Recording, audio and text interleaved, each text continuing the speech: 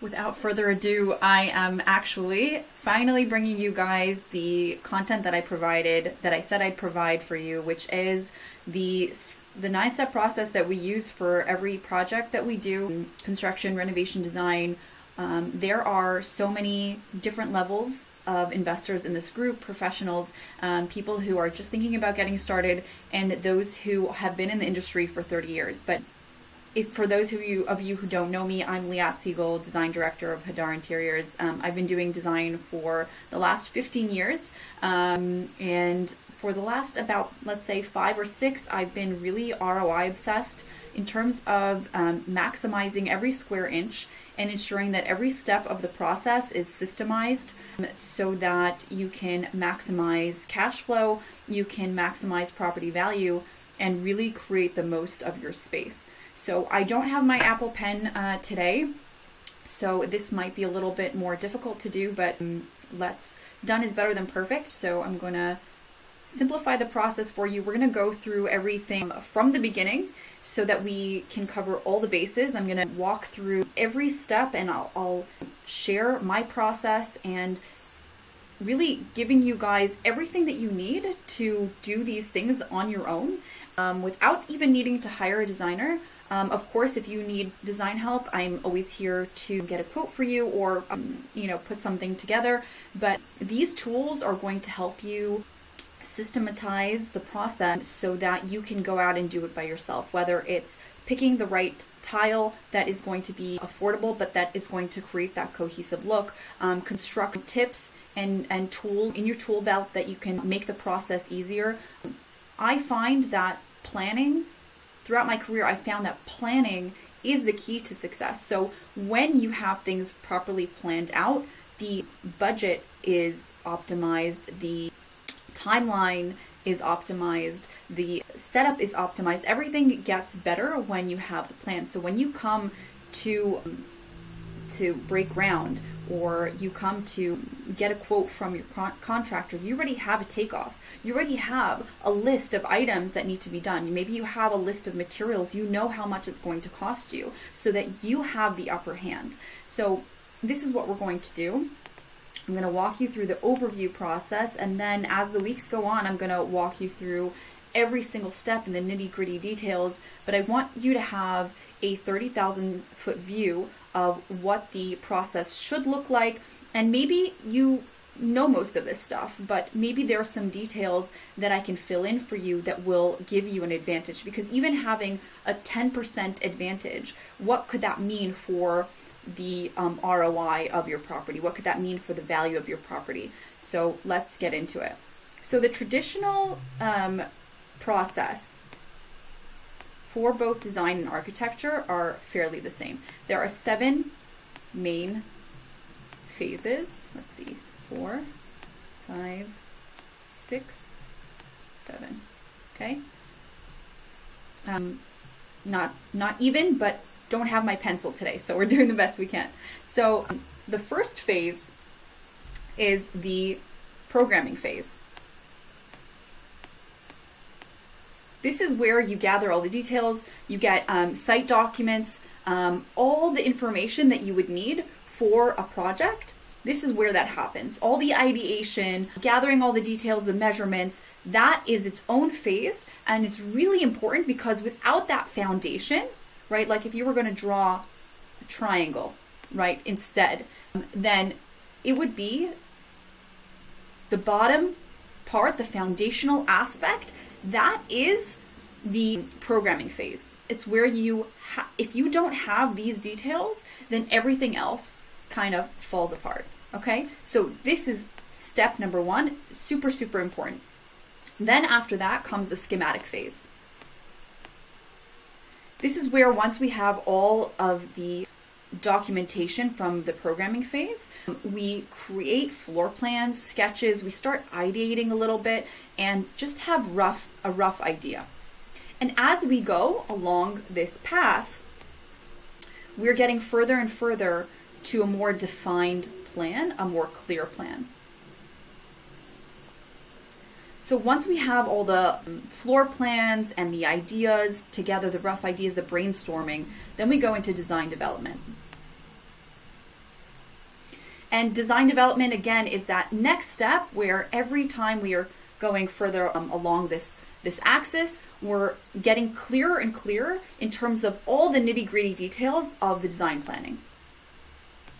So a lot of things are more fleshed out in this phase.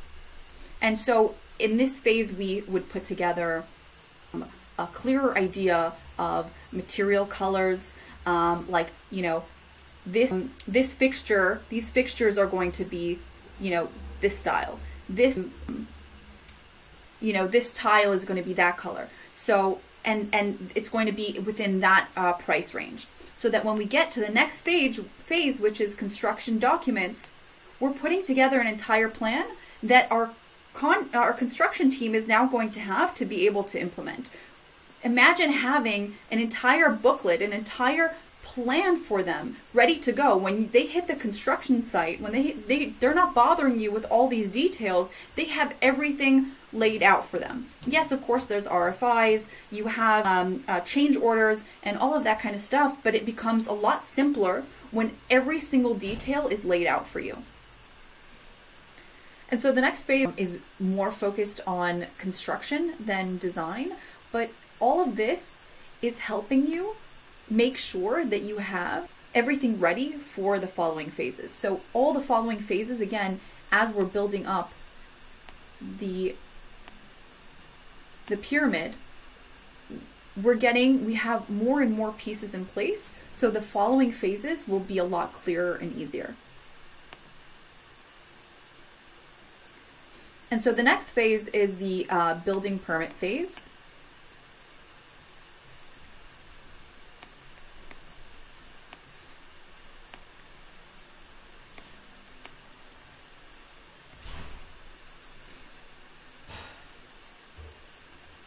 And in the building permit phase, that's obviously where you get all the permits and proper documentation to get your property in motion for construction.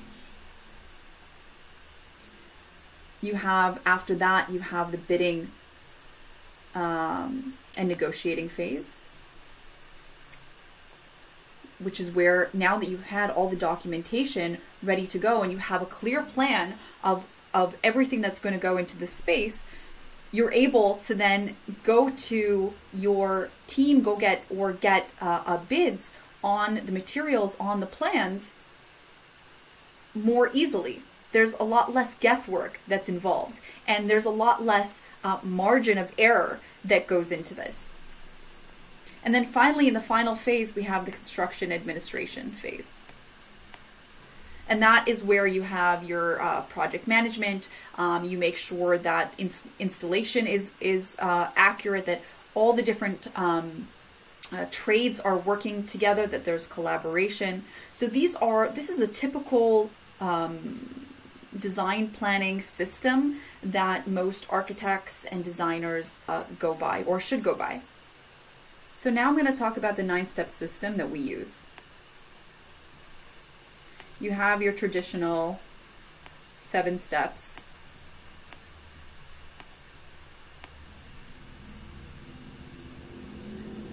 But then we've created a path.